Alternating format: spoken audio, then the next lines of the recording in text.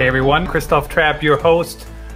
Funny story to get us started. I'm wondering, why is that music still running? Because I got another window open, because we are live today, LinkedIn, Amazon, Twitter, YouTube, and there is a webinar version as well over on the webinsights.com website if you want to check them out. Web Insights, of course, is presenting today's webinar, and they help you identify your website visitors quicker. And who wouldn't want to do anything quicker? Seriously, the pressure is on.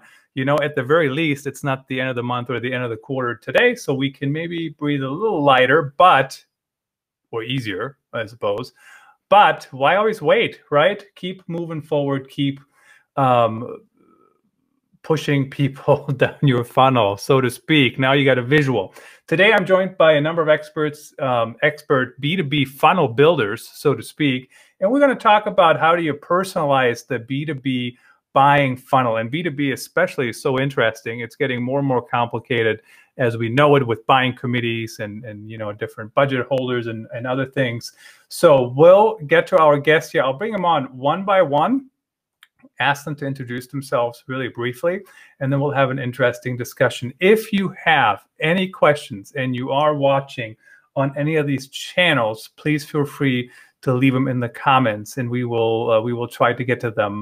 We already have a number of questions over on the webinar site, but we'll go from there. Today's first guest, and we'll go down the line here as they're showing up on my screen, not alphabetical order. That's too much work for my brain today. Chris Ashley Mans of, I think it's Webeo. Is that how you pronounce it? Yeah, that's right, Christoph. Yeah. Thanks for joining us today. Tell us quickly about what you do and who you are. Yeah, sure. Nice to meet you all. Good afternoon or good morning. I'm Chris Ashley Mans. I'm Chief Marketing Officer at Webeo, which is an award-winning B2B website personalization platform. Our product enables clients to recognize every visitor to their website, which ultimately helps boost that buyer journey, increase those all-important conversions, and enables clients to realize serious revenue from their website. And who wouldn't want that, right? So fantastic. So let's move here to the next person, Sean Pender, LogMeIn. Sean, welcome to the show. Hey, everybody, and thanks for having me. Nice to meet you, Christoph. I'm Sean Pender. I'm head of acquisition marketing for LogMeIn in Europe. Our company is one of the top 10 SaaS B2B companies in the world, and we provide 16 different products that help companies remote work. So it's very topical at the minute. From all aspects of remote working, security, collaboration, support, and things like that. So that's us. Awesome. Thanks for joining us, and really appreciate you making the time and sharing your insights today as well. Next up, we have Chris Wickson, Integrate. Chris, welcome. Thanks, Christoph. Great to be here. Another Chris. So yeah, I'm the general manager for Integrate here in EMEA. If you're not familiar with Integrate, we are the leaders in a relatively new kind of emerging category of what we call precision demand marketing. Our software is used by mainly mid-market enterprise B2B marketing teams, LogMeIn, good example, to really connect and execute multi-channel strategy across things like content syndication, ABM, display, events, webinars, social channels, and looking forward to the discussion today. Awesome. And it should be an interesting discussion. I was just kind of rereading the first question. I'm thinking we can talk about this question for the next 8 hours, but I will keep you guys on track. So just a fair warning, the moderator here. Next up, last but not least, Lilah Waite with Web Insights. Lilah, of course, has been on the podcast a number of times, the Business Storytelling Podcast. This is also publishing as that podcast version. So if you don't want to watch it on video today, you can watch it as an audio podcast tomorrow. Why not? Lilah, welcome back. Hi, nice to be back. Nice to see you again. So yes, I'm from Web Insights. I'm the Group Chief Marketing Officer, and essentially we identify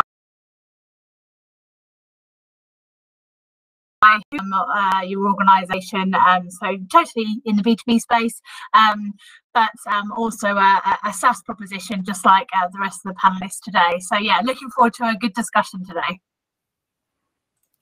Awesome, fantastic. Thanks everyone for joining me. So, I mean, let's dive in. I mean, this should be an interesting chat with you guys. I'm always interested to hear what others have to say. But the B2B funnel today, the customer journey, and I got this picture in my mind. It's like a roller coaster ride, but I don't know. You guys tell me.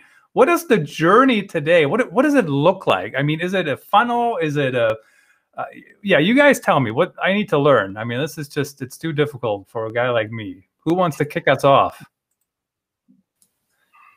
Shall I go? Oh. Go on, Chris. Thanks, Chris. You're very confusing. I mean, you talk about being a roller coaster, Christoph. I think at the moment, customer journey reminds me of Christmas tree lights, that tangled mess when you get them down from the attic. Some bulbs are missing or blown, wires are twisted and tangled. That's how the vision that comes to mind for me when I think of a customer journey. You know, they're absolutely non-linear and haven't been for a long time. People are going to enter a customer journey, leave and come back at many different points across many different channels. So you know, they're super complex now than they were maybe a decade ago, for sure. I like the Christmas tree analogy there. I was going to say a bit of a bowl of spaghetti, but I completely agree with your points there, Chris. Yeah, we know there's more people involved in buying decisions than ever before. We know the number of touch points that each of those people requires to kind of move them through their journey is higher than it's ever been. And then just to make, I guess, our lives even harder as marketers, we know they're doing that on their own time, in their own terms, on the channels they choose, you know, when they choose, and they're a long way through that decision-making process before they actually want to engage with sales and start a conversation with us. So it's a complex time. And I know that LinkedIn recently did some research, and one of the really interesting findings from that was that there are, on average in B2B, 4.6 different groups of involved in a buying decision now in an organisation. So everything from procurement to the business function to finance to tech. So 4.6 different groups. So that's not even individuals, that's groups of people. So I couldn't agree with Chris and Chris more that it's so much more complex than it ever used to be. There's more people involved. And I think that there's many more channels for kind of influencing the buyer journey now. You know, often, as Chris mentioned in the kind of Christmas light analogy, people will come into your buying process, they'll come out of it again, they'll come back in at another point, they might leverage another channel, they might get some peer influence, you know, that sort of thing. And so it's definitely more complicated, and it's definitely not a linear approach. But I was really surprised to hear that there's 4.6 groups on average involved in every business or B2B buying decision process. I thought that was quite a significant number. Yeah, and I think from my point of view in that, like that's something that we did experience pre-COVID. We had like 5-6 different departments you had to speak to in the customer journey, but then COVID hit, and with our products, it became one person, and our customer journey completely changed because people had to get software in quickly. So we spent 2020 with a completely different customer map and journey that we worked on, and now we have to change it all again for 2021. So it's been very strange over the last couple of years for us in terms of our customer journey and planning for it. So 4.6, I mean, it's just crazy. And this is why companies are talking about that you have to collaborate at a different level, right? Because if you have 4.6 departments you have to deal with, and they're all jerks, you know, not us, not my department, but everybody else's. Do you know what I mean, though, right? I mean, if you can't get along, I mean, nothing ever will get bought ever, you know, right? Because you can't even talk to each other. But how do you even start? How do you know you have the right journey? And how do you, you know, I mean, how do you, like, should you document it, or what's you guys' philosophy on that? Yeah, I think that the documenting it is crucial, but it's because of the fact that it's more like a Christmas tree light situation. It's actually really hard to get it down on paper or on screen. But you know, a typical place to start creating that journey map is about documenting what you think those ideal stages are. So, you know, from at first point of where a potential customer or prospect is going to come across you, what are those different stages that you have that a customer has to go through that stage, and using that really as a real starting point, and then identifying and marrying that back to you know, what might a prospect or a lead or a customer, what might they be thinking, feeling or doing at each of those individual stages. That's how I tend to approach a customer journey. You know, at the very first point is your actual buying stages and processes that customers have to go through, but then marrying it back to what those audiences are thinking, feeling, and doing.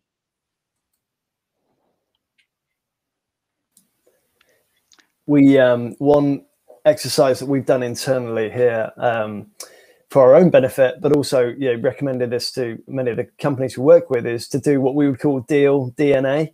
So literally take the handful of most recent ICP, ideal customer profile deals that your sales team have closed, and manually, and it can be quite a fun exercise. It's the sort of thing it'd be great to do in more normal times around a whiteboard, but literally go back and dissect that deal, you know, all the way from the day they signed the paperwork back to the very first point you saw them appear in your marketing automation system. You met them at an event, they downloaded some content, and really start to piece together, like map out that journey. Who were the people involved? What did they do? Where were you on that journey? And what content did they engage with? How did they interact with you? And if you do that a few times, it can, like I say, quite a manual process and can take time. But if you do that, you know, with 4 or 5 deals, you can actually start to build up a really interesting picture and start to see, are there some patterns? Can we actually overlay what actually happened back to what we think should be happening? So that's something I say we've used very effectively ourselves internally, and I think seen other companies use to good effect. And I think, Chris, that's a really good point, is that, you know, all buyers will go through an early stage, a middle stage, and a late stage in that buying journey. And to try and understand the trends associated with that is absolutely crucial. But I think to Sean's point as well is that we need to be agile in that, and so maybe it's something that needs assessing on a regular basis to see how that buying journey evolves over time, and because there are external factors that do influence that. And of course, you know, the pandemic that we have all been through and are hopefully coming out the other side of now, we're not quite there, but you know, hopefully we've definitely seen some changes, and we've had to have marketing and sales teams keeping on their toes, and it's completely thrown the old ways of doing business up in the air. So I think it's really important to maybe undertake that process, Chris, periodically, to make sure that you actually have a firm understanding of the evolving buyer journey over time and how that can change and how external factors can influence. And I think Sean's is a really great example of that. As we move to kind of like a remote working environment, how that affected LogMeIn must have been profound, Sean. Yeah, it got to the point where, like, I think we weren't even marketing anymore. It was just such a thing that, like, companies needed our software that they were just calling in, and people were jumping on and supporting the sales and the inbound calls team. It just became so much. So, like, that was great in one sense, but like, that was a great year for LogMeIn. But now we have to see how we build on that and adapt. And, you know, it's building that customer journey out, and how do we cross and upsell to customers that we did bring on board. And then is there any customers who maybe panic bought different software, and now we can alleviate those pain points and building that new customer map to support that. But, and going back to Chris's point, that's something that we do quite a lot, is that ideal customer journey. And we have a real-time feedback loop to our data science team, who actually can give us that information quarterly and even monthly if we ask it. Is there any kind of new changes, or how many touch points is it taking for a deal? How many days is something sitting in pipeline and things like that? So we've got quite efficient in that over the last year, but you know, there's still lots of work to be done with things changing. I also think I love. Sorry, go ahead, Chris. I was just going to say, in terms of customer journeys need to be very much data led, but there's also the human aspect as well. You know, we are people, buyers are people, our audiences are people, so you do have to play that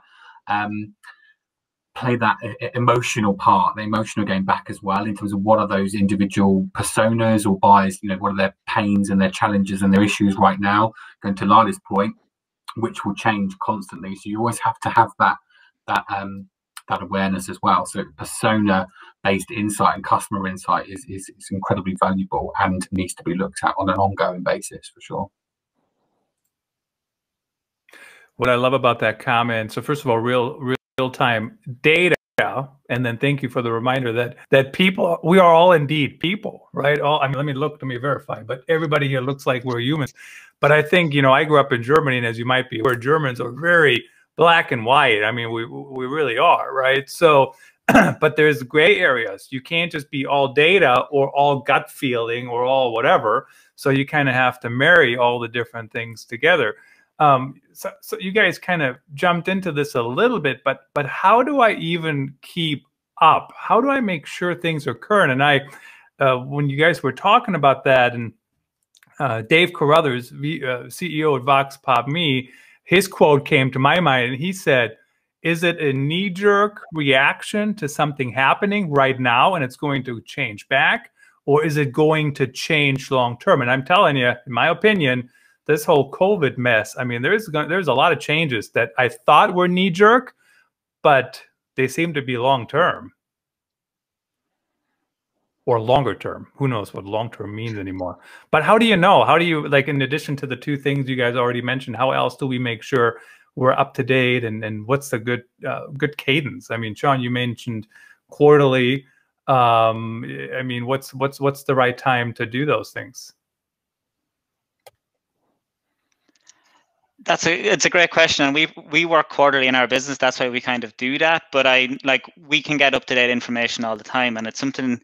I think one of the key things we do is look at our product usage and then look at the feedback from sales and all the customer-facing teams, to get that feedback and kind of talk to our customers about those pain points. But I think one thing we are missing is for marketing is getting out there face-to-face, and those real face-to-face events. Again, we're all looking forward to them to come back, because you get into a more personal conversation. You could be going for a drink at the bar with them or something like that, and they might open up a little bit more rather than having these face-to-face video calls and things like that. So it's trying to bring in all those information. Then it's how do you bring them all into one place, so it's not different teams saying different things, and it's amalgamating them all together, I think, is the challenging part for us at the minute. Yeah, Christoph, I think picking up on something you said around, I don't think buyers are as people are going to go back to the way we necessarily did things pre-COVID. I do think things have changed from a B2B buying perspective. They are in the driving seat. Like we often say, Integrate, it is now if it wasn't before COVID, it definitely is now a buyer's world. Come back to what I said earlier. They're in the driving seat. They want to engage and see the content in their own time on the channel of their choice. So I think the challenge now becomes to us as marketers is how we make sure we're there to meet them, rather than what's our own internal marketing funnel that we want to move them through, actually flip to a buyer model. What are the buyers what are the jobs and the journey they need to go through? And how can we make sure that we're effectively there to meet them across channels?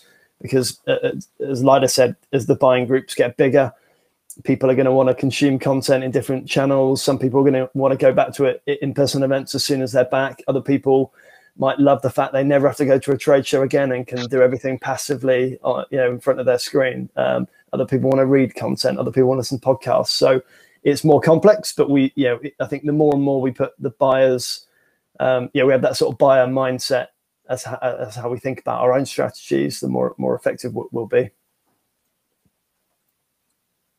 And I think that I definitely think there'll be these things that will happen, such as the global pandemic, that will just be a total gear change for everything. And I think it took most of us totally off guard, and we probably did have to be reactive and kind of like, what the hell are we going to do? There will be those things that will come up from time to time. Hopefully they're very rare, and actually the evolution of buyer journeys will just be a case of keeping on top of that evolution, rather than these absolute fundamental gear changes, which obviously the pandemic has caused. And I think that the pandemic will have caused many changes in business, you know, some for the better, and some for the worse. And you know, obviously we all know that the event industry, you know, is really struggling right now. Hopefully that will recover. I'm on the same page with Sean, as I can't wait to get back to, you know, expos and all of that sort of thing. You know, sort of speaking to people face to face. As far as I'm concerned, there's nothing better.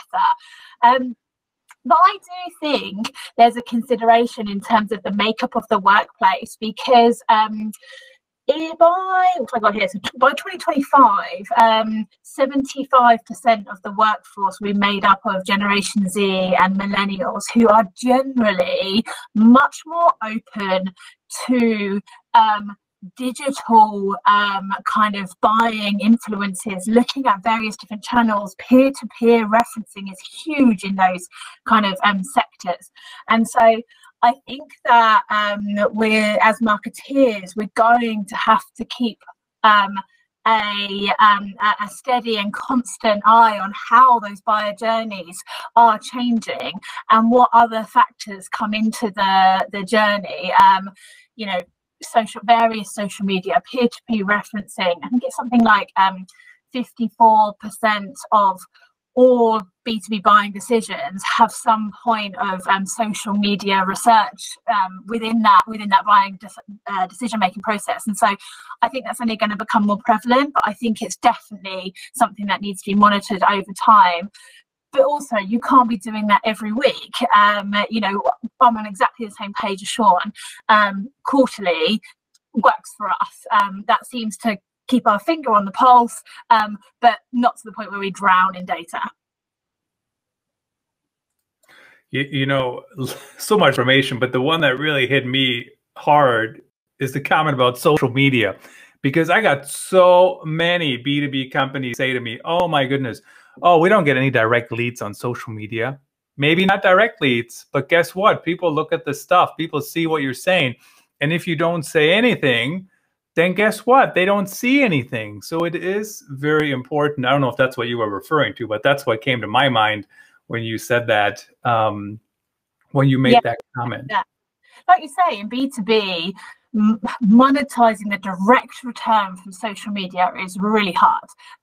But it's certainly, you know, a huge influencing factor on the buying kind of customer journey, as well as review sites and influencers. You know, all of those things that maybe haven't been in the decision-making mix previously are really, you know, part of that. And it's so diverse now. It's so disparate. So you're absolutely right. If you're not on social, then if 54% of B2B decisions are influenced at some point by social media, it's kind of a no-brainer that you have to be there, even if you can't directly attribute lead generation from social media. You have to think that it's going to contribute to that kind of buying decision at some point in the process. You're absolutely right. I think the lines have definitely blurred over recent years between B2B and B2C. You know, like I think Chris said earlier, we are selling to people, consumers. And that, you know, I just think there's an ever increasing expectation in the B2B world for consumer-like experiences and consumer-like journeys. And we know social and, as you say, peer-to-peer sites are just an important part in that purchase decision, as they are for us at home when we're making our own kind of consumer decisions too. Yeah, very, very true. Interesting discussion, and the whole human-to-human thing. I think that's going to become more and more. I don't know why we all went down that rabbit hole too far, quite frankly, thinking that B2B, it's not humans. I don't know if anybody ever said that, but that's kind of what it felt like, right? Because B2B is so different. Oh, it's so different. So I'm a big football fan, American football, soccer too, to a lesser extent, but I know what they do to me all the time. I need no more hats, but I get retargeting ads nonstop. Here's a new t-shirt, here's a new whatever. And you know what I'm saying? Like constantly in front of me. And I buy them, too many. Ask the Amazon driver. But in B2B, I don't necessarily see that push quite as often. So if I'm going to a website, I'm checking out, let's say, a new software tool or something, sometimes I do see it, but maybe not quite as pushy, you know, like the remarketing and retargeting. So of course, we're talking about Web Insights, webinsights.com. You can identify your visitors quicker. The most important thing is probably you've got to figure out who you're talking to, right? But once you know your customers, your prospects, how do you nurture them? How do you move them down the funnel? What are your tips and tricks that you can share? I think for me, it's the social proof thing, and Lilah touched on this. It's really much around, you know, people want to have sort of peer-to-peer recommendations. So being able to serve customers with in certain relevant segments, case studies and experience, and you demonstrating how you've managed to change that person's world. I think that whole social proof thing has become more and more important now. When you compare as consumers how we buy to how we buy as business people, you've got so much more at stake as a B2B buyer. You know, if you choose the wrong software for your business and buy it, you know, your job's at stake. So it's very different to if you make the wrong decision on what kettle or toaster you buy at home. There's much more at stake. So social proof and peer-to-peer is become much more important for us, that for sure. And so leveraging that in our comms as much as we can is helping to support move that movement of people further down that buying journey. Yeah, and I think for us as well with that, because as Lilah said earlier, if there's 4 to 5 different kind of parts of the buying committee, you have to be able to talk to each of those pain points for those people, so they all kind of go on their own little journey within that prospect. The buying committee there might go on their own little journey, and it's giving those case studies, like Chris says, that gives them examples of the pain points they've kind of relieved. But I think one thing for us that's a big issue at the minute is actually our biggest competitor's decision not to buy rather than a company going to a competitor. So it's, again, building those pain points, how are actually the benefits of our solution, and showing good examples of companies that are similar to theirs. So that's what we try to build up case studies in all the different verticals, different company size, to cover all those firmographics and kind of show how we can do that. We've done a useful exercise here that I think we're sharing. Yeah, when we think about the different stages we're trying to move the account and the buyer through, we've put together a bit of a framework of different questions that the buyer's trying to answer at each of those stages. So further up the funnel, just in that awareness stage, we're not necessarily trying to shout about our products at this point or tell them how great we are. We're more in that, okay, why should they change? Yeah, what are those pain points? And that very much drives our content and the channels we might use. And as they become familiar with, okay, they start to realize they have got a pain, there's some reason to change, then we're into, okay, so why should there be some urgency? Why should they be changing now? And what sort of content should we be trying to serve to help them move through that bit? And then once they hopefully realize they've got a problem and they want to do something about it, then we're into, okay, now how do we really showcase to the points you just made, like why we are a great vendor, why other similar companies have used our products to solve their problems. So I think that, like I said, that's been a really useful exercise for us to do internally, to kind of just think about those questions, each of those journeys, and try and match the content, the channels we would use to go help them go and answer those questions. And I think just following up from Chris's point there, because that's quite similar to what we do, is we map according to early, middle and late stage of the buying process. So and as part of that, we've actually mapped our whole marketing strategy to those, and we operate a pillar-based marketing strategy. It's actually a kind of concept taken from content marketing strategy, which is a PCB strategy, a pillar, cornerstone and brick strategy. So we have 3 pillars that are mapped to each of those buying stages. So early stage is all about awareness. It's not about product, as Chris has just mentioned. Being in the right place where your buyers are, knowing who your buyers are, and creating thought leadership, educational content that is going to be digestible and interesting to that audience, to get your name just recognized, or your brand name recognized, even before you know, those buyers know that they even have a need for your product. So kind of that's our awareness pillar. We then have middle stage, and within that pillar for us, it's all about advocacy. So testimonials, peer-to-peer recommendation, user-generated content, influencers. So when your kind of buyers kind of know that they've got a need and they're starting to kind of think about the sort of solution they need, you've got lots of people literally with a megaphone singing your praises. And then we have late stage. And that's all about how do you gain the influence across all of those stakeholders, as Sean mentioned. So how can you make sure that you're being perceived really well, not just by your immediate decision maker, but also by the finance department or the procurement department or the tech department or the market, whoever it is that's involved in that decision. How can you make sure you've got influence? How can you make sure that you're addressing their pain points?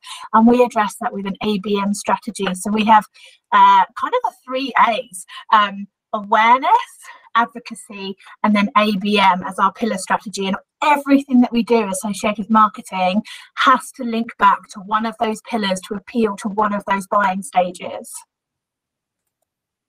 And of course, having pillars also helps you have that discussion. Why are we doing this? Doesn't fit into one of our pillars, right? We need to figure out how to make that work.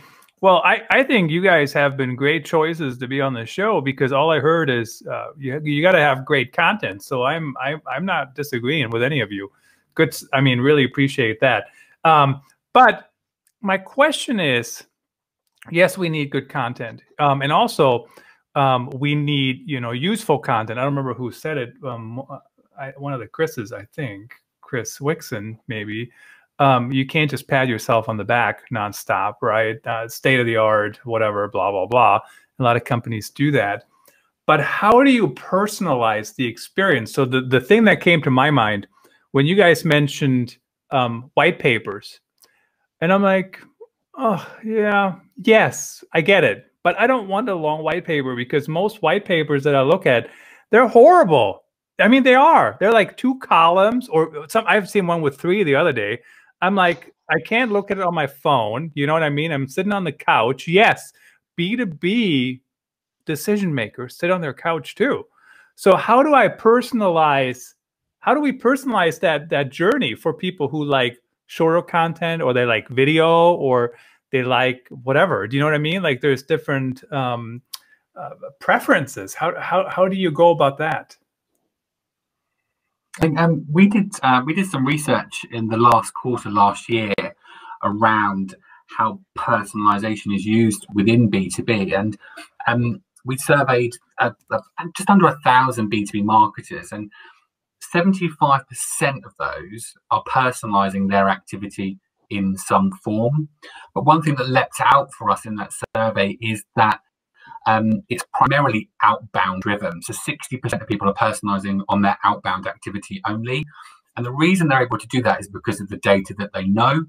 So if you know that you know, it may be based around personalization on a persona type, or a job type function, or an industry type level of personalization. But equally, coming back to your point, Christoph, around types of content, you know, you have to have that insight around, okay, what does that individual you know, type of content do they interact with? So I think personalization is definitely being used, but it's not easy to do, and in most cases it's outbound and data driven. But there are other ways in which you can personalize across other channels too. I think personalization of your marketing communications is hard. It really is. It takes a lot of effort. And oftentimes in the short term, for not a lot of return. It takes a while for these things to get started. It's a bit like a flywheel. And I think if an organization is really looking to personalize that B2B buyer journey, I'm coming back to what a point that Chris Wickson you made, is that understand your ICP. Like, focus there. Who are your ideal customer profiles, and try and start with one, and then figure out how to personalize that whole journey to get the greatest return. And because the likelihood is, if you really focus on your ICP, they're going to give you the greatest return. They're going to justify your investment in terms of time and money spent on personalization, but really make that personalization journey sing from end to end. So that's not just sending an email with a first name and a business name personalized. That's everything. Putting best foot forward, making sure that you're the perfect ideal choice according to their pain points to really create that wow factor. And actually, to start off with, the smaller you can make that ICP, the better. So even if you're just looking at 50 potential like logos, if you like, that you want to win, personalize for them, get the foundations and the basics right, and then look to scale, maybe to another ICP and then another ICP. But if you kind of try to do it at scale first without having the foundations right in the first place, it won't work. None of it will work. So you've got to get the solid foundation in place and then seek to scale from there. And it's definitely encouraging to admit that it's hard. Thank you for saying that. I know. I think sometimes we're in these meetings and we're like, oh yeah, let's do this. And yes, we should totally brainstorm and work together. But it is hard, especially when things change all the time. We do have, let me take a look here, about a half a dozen questions from the audience. Let me just check very quickly if we have any additional ones here. Maybe let's dive into those if we can. And I know they're just coming in live, so you haven't seen those yet. One of the questions we have is, at what point, I find this one very interesting, at what point do you think a website visitor is ready for a lead and for a salesperson to approach? I mean, that's an interesting question. When is I mean, if I'm filling out the form and saying I want a demo, you better call me or email me or set up a meeting, right? But I mean, that's a pretty clear answer. So I took the easy answer for myself. Sorry.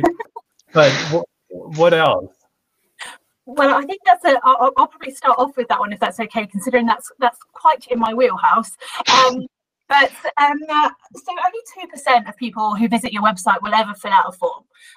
So that's the first thing. So all of that traffic that's visiting your website, there's got to be value in that, right? There's got to be value in those other 98% of those visitors, but they will have a different profile.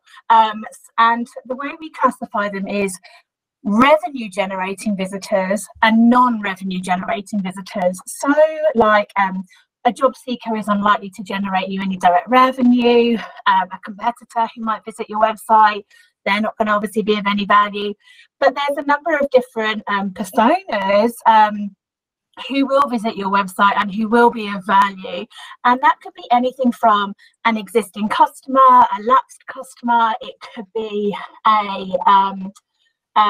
someone in your sales pipeline, that you're trying to, I don't know, speak to those 4.6 different decision-making groups and they're visiting the website, all of those different stakeholders.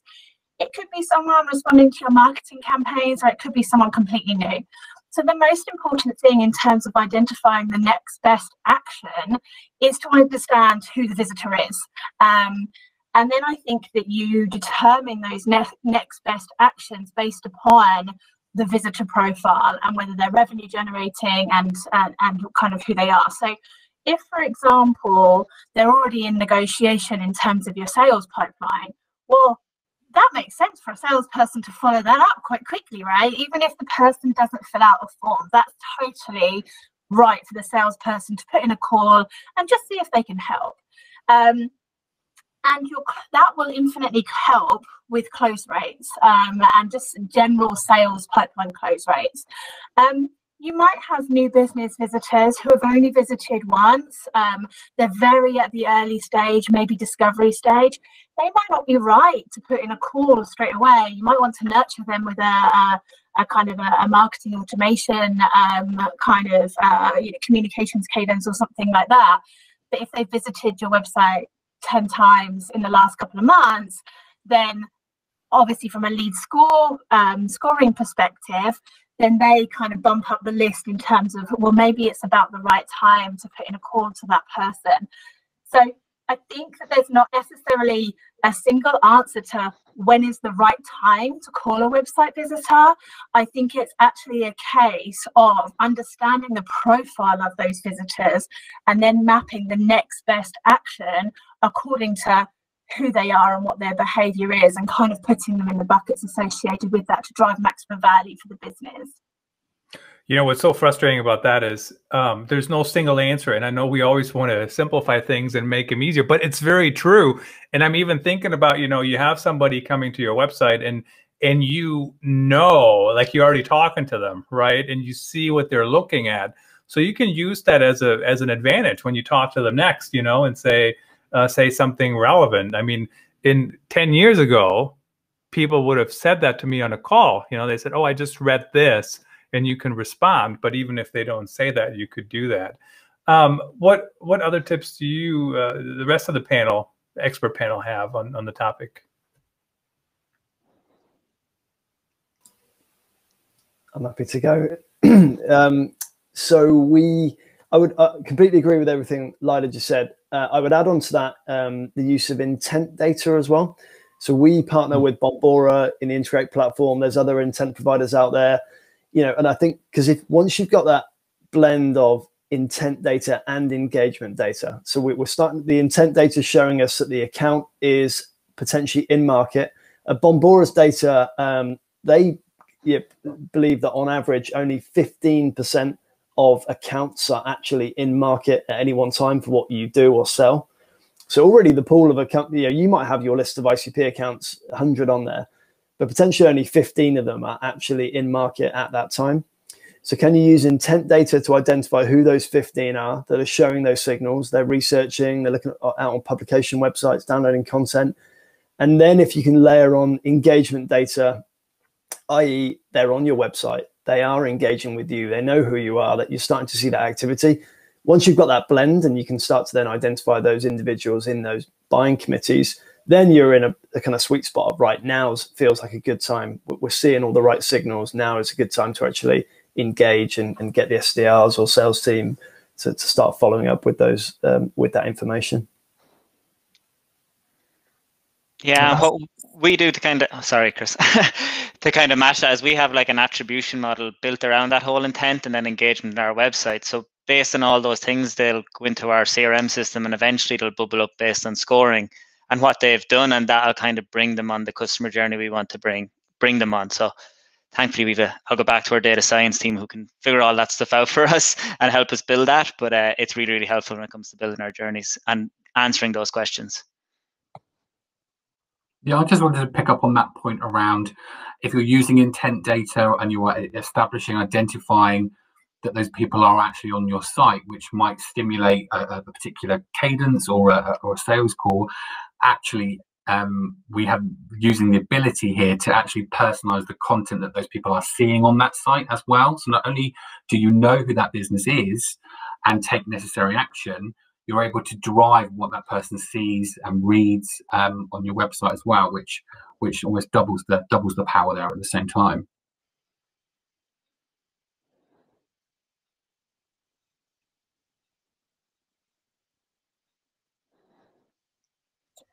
We said that someone was going to be speaking on mute, and Christoph, you're saying it should be you, right? Oh, my goodness. At least you didn't let me go on for 5 minutes. So, content personalization. I mean, that's one of those topics, right? Where, I mean, when it works, it's beautiful, but it's not that easy, you know. So when it doesn't work, it can be quite the mess, quite frankly. But very interesting topic. Now, the one question the audience asked you, I think that fits here. They said, how can you produce a best-in-class customer journey when you don't? And I thought what they were going to say is don't have the right content, which is, we can talk about that too. But they actually ask if you don't have the right data. And so I was slightly surprised by that question, because usually I don't hear companies say, we don't have enough data. Usually people just say, we don't know how to look at it or something like that. I mean, what's you guys' thoughts on that topic? Well, data is obviously, I'm a bit of a data geek, so data is super important to me, and I'd like to think that the data that we in my team use is pretty accurate. But the importance of good quality data is absolutely right, and you need to leverage not only your own data, and in some cases, if it's not quite right, there are tools out there that can help support that. So if you're trying to personalize content, you can leverage other third parties' data to supplement your own. So things like potentially things like IP data and other third-party sources, even tools such as Bombora, for example, they can help not only establish businesses which are showing signs of intent, that's backed up by information about what sector is that business in, what's the makeup of the firmographics of that type of business. So by using lots of different elements in your marketing technology stack, you can stitch up a lot of these different data points that can help enrich your data, and that's something that we use very well in cases where maybe our data isn't 100% tip-top shape. I feel like I'm going to be the stat person in this webinar, but I'm going to throw it out there is that it's actually probably a bigger problem than most B2B marketers realize. Typically 25% of B2B marketers' databases have inaccurate data, and in a recent survey of CMOs, 60% of them cited inaccurate, troublesome data as a big barrier for them. So actually, it's probably the hidden kind of thorn in the side of a lot of B2B marketers that actually 25% of their database is inaccurate. And if you're lucky enough to have data scientists like Sean has, then of course that can be helpful in making sure that you've got accurate data. But it's absolutely the foundation. Without data, you've got nothing. And so it's worth investing in good quality, up-to-date data. It's worth making sure that at the very foundation, everything that you're building upon is being built on that solid foundation. And data is absolutely at the foundation of that. So it's often a hidden problem, but it is such a big problem if you have inaccurate data. And I guess the answer to that is start working on not having inaccurate data, because everything else will be flawed all of the time that your database is flawed. And even if that means just getting the data right for your ICPs, because actually your whole database is too much of a challenge to take, or get it right for your siphoned off group of ICP, or one ICP to start off with, and then 2 ICPs. Get it right for that small proportion, and then everything will be built on that solid foundation. I think this is why we've seen marketing operations just rise in power and the profile of marketing operations. And I still think in Europe we have quite a long way to go to catch up with our American colleagues and counterparts in terms of the maturity of marketing operations. I think a lot of companies now, certainly at scale, if you haven't got a rock solid marketing ops team in the house who are putting those foundations in place and maintaining them, then you really, it's incredibly hard to scale and do a lot of this activity at scale. So I think marketing ops has become so important. A quick anecdote, our director of marketing ops, Danny McKeever, joined us around a year ago. And the first thing he had his team do was basically a massive clean of our database, like literally manually agreeing with sales on what were the key fields, the key information we needed on an account level, and the key personas we needed on those accounts. Got everybody aligned on what that information was, and then went through basically just this exercise of cleaning out the database. He often says getting to an 85% marketable database and then keeping it there. So making sure you got compliant data, we've got the right fields in there that we need. To Chris's point, plugging in enrichment tools if we need to make sure we've got up-to-date information in there, bringing in the right profiles, and then on a quarterly cadence, his team take 20% of that database, and they'll do that cleansing exercise again, just to keep that good fuel in the tank. And I think it's a byproduct of all the MarTech tools and technologies we've seen explode over the last decade, that we've layered on more and more tech and tools in our different channels. But the downside of that has been just these messy, clogged up sewer pipes going straight into our CRMs that kind of cause a lot of these problems. So yeah, completely agree. Yeah, that's a real sort of fundamental starting point. I think people underestimate how much time everything is. And I'm just thinking about when I was at B2B publishing, entire audience departments, that's all they did, right? They turned over the data and they basically just made sure it was updated. And when it hit a certain threshold, they kicked people out of the audience, or the active audience at least. So it's a lot of work and it takes a lot of time. And yeah, Sean has data scientists. I don't. But it's something we always have to think about, of course. What's the time investment? Another question here from the audience is, where do we stand, especially GDPR-wise, as in calling anyone that has viewed our website? So what do we need to think about there as we reach out or use that data to personalize the experience? So I think that's probably, I'll kick that one off. That's quite relevant to me again, is that, so you can't actually identify an individual. So you're never going to be able to get to a point where, unless you've got pre-information on that person, so say, for example, they're in your marketing database and they visited your website and you happen to have their contact information. Well, of course, they've at some point will have opted in to be in your marketing database anyway. So of course you're fine there.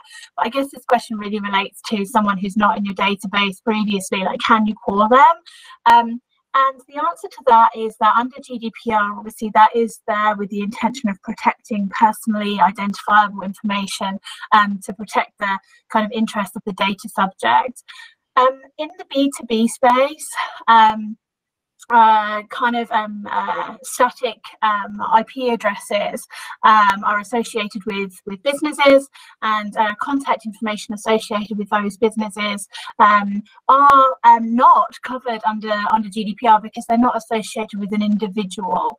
And so you have to kind of look at the person who's visiting.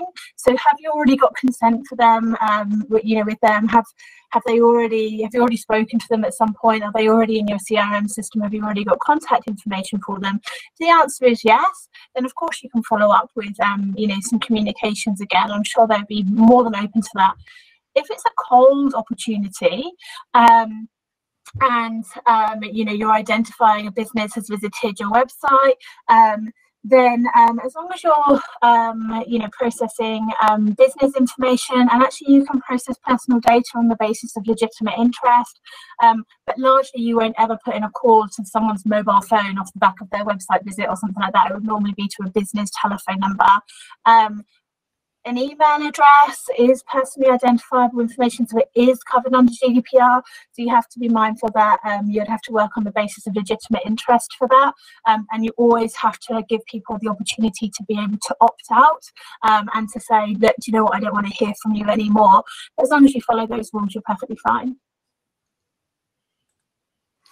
It's also an interesting question, because if I am deep into researching something and you might hit me at the right time, maybe I appreciate it. I mean, I see plenty of those examples where I'm thinking, really, is this email really the best strategy? But then I see the response and they say, yes, thank you for emailing. I've been researching this, whatever, so it's always interesting to try and test.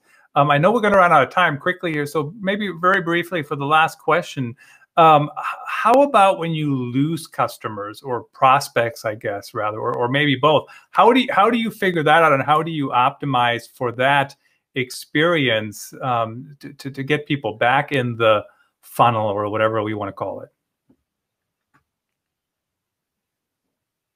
I think certainly there's obviously you have to identify potential reasons why you've lost that customer. So from a customer care perspective, and when we talk about either losing a customer in the journey or losing a customer from a sale, it's all about understanding those reasons why and how you can leverage the insight that you gain from that to help reactivate. A really good book that it must be about 10 years old by now, by Jay Baer. It's called Utility. It talks around, if you can't sell to someone right now, you've got to be helpful to them. So even though someone might not be ready right now to buy from you, as long as you're keeping in touch, keeping an arm's length, but providing useful. Going back to one of Lilah's pillars, actually, so someone could have gone through or partway through a journey before ending, being able to put content in front of them that helps them and helps them from their pains and their challenges and the issues that they're having now will certainly just keep you front of mind. So it's a really good mantra that stayed with me. If you can't sell to someone right now, be helpful to them. And certainly in the B2B world, where we have very defined audiences, ICPs, much smaller audiences than our B2C counterparts, it's really important that we protect and continue to nurture, but in a non-invasive way, because we don't have audiences of millions that we can go after. So yeah, if you can't sell, be helpful. That's my mantra that I use. Anybody else have any parting? Go ahead. Yeah, I think for me is you do have to understand, why is it you've lost that customer, but a lost customer isn't a lost customer, if that makes sense. Like, there's never a thing where a customer is completely gone away, from you. So, really that's an opportunity to win back that customer. So whether it's that they've lost funding or whether it's that they have, looked at a competitor and are giving a competitor a whirl, it's never completely lost. And so it's always worthwhile figuring out how you're going to keep in touch with that lapsed customer and how you're going to try and engage them back and win them back. And I think the most important thing associated with that is understanding the reason why they have their heads turned or decided that they don't have enough budget or whatever.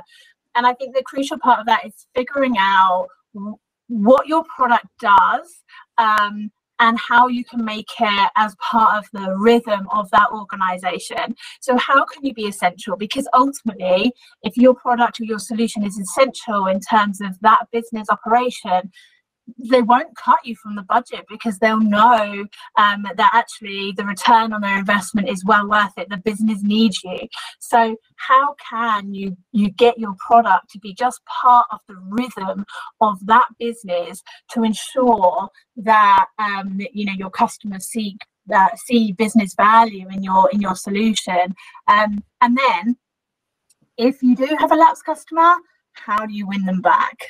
So those are my two pieces. Also interesting about that topic, it depends on, you have to figure out why people are leaving. So I'll give you an example. When somebody's selling to me something I'm very interested in, but they don't respect my stated timeline, I might disqualify them just because they're too much in my face. Like, if I'm saying, hey, I need a week, I'm talking to my 4.6 stakeholders, and they call me tomorrow after I just told them that's not a relationship builder. But if they call me in 10 days, and I just had a rough meeting with one of those 4 people, the chances of actually winning the deal just go through the roof in my experience. I know we're out of time. I don't know if you guys noticed, but that hour went by in no time. Hopefully everybody feels the same way. I certainly appreciate you guys for joining me and sharing your knowledge. Is there any way, if people want to connect with you, ask any other questions, are you willing to share your contact details, or what's the how do you feel about that? Is there a website people can reach you? Yeah, certainly. A good place to reach me is webeo.com, or you can find me on LinkedIn, Chris Ashley Mans.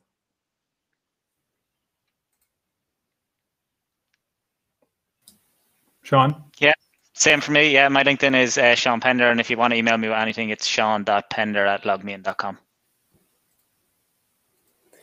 I'll continue that theme on LinkedIn. Obviously, visit integrate.com, and I'm chris.wickson@integrate.com. If anyone wants to get in touch and pick up the conversation, be more than happy to reconnect. With my first name, I am super easy to find on LinkedIn. So find me on LinkedIn, or otherwise Waite at webinsights.com. But I'm certainly identifiable on LinkedIn. There's not many people with my first name. Fantastic. And if you are watching on LinkedIn, I do have them have everybody tagged in the show notes. So that post is currently on the top of my profile. Make sure you can click on over and connect with everyone there. Thanks to the panelists. Thanks for joining us. We're right on the top of the hour. That's my German heritage right there. We start on time, we end on time. Really appreciate webinsights.com for hosting and sponsoring today's event. Check them out. Turn your web visitors into leads quicker. And you, of course, can get a free demo on webinsights.com as well. Thanks, everyone, for joining us. Thanks for sharing your insights today. Until next time.